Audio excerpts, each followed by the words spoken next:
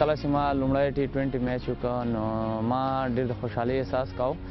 سر کې لږ پریشر یې ځکه زما ډیبیو میچ و نو ما کوشش کاوه چې زه دا خپل کوم پریشر چې ده زه په مخالف کسانو واچوم لکه مثال ارلینډ ټیم باندې نو همدغه و چې زه پکې کامیاب شوم. هو کله چې زه لومړني ورته راغلم نو هغه لومړی بال چې ما کاوه زه لږ د تاثیر لاندې وم. هغه نه بعد چې کله ما وکټ واخیستله نو کوم هغه تاثیر چې و هغه ما نه لرې شو او ما هغه خپل کوم ډاډه بالینګ شروع کړ نو هغه کې زه کامیاب شوم.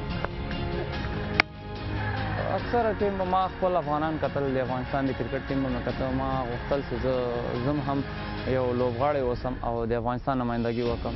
داسې کس مې نه یعنې خوښېده چې زه هغه پسې لاړ شم مثال د هغه کوم کرکټ چې د هغه زه مزه کوم خو ما پسې افغانان کله لیدل نو ما به کوشش کوم چې زه خپله هم کرکټر شم.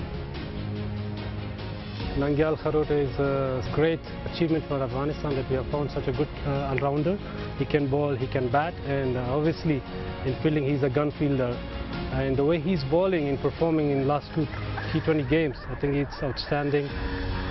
He came in power play in pressure time, 6th over. It's not easy in T20 cricket, and he came in, he get a big wicket of Sterling. I know Sterling, everybody knows he's such a fine and class player.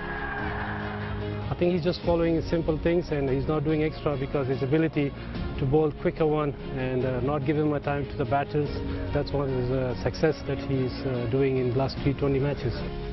So in the next couple of months or year, he will be a big star for Afghanistan.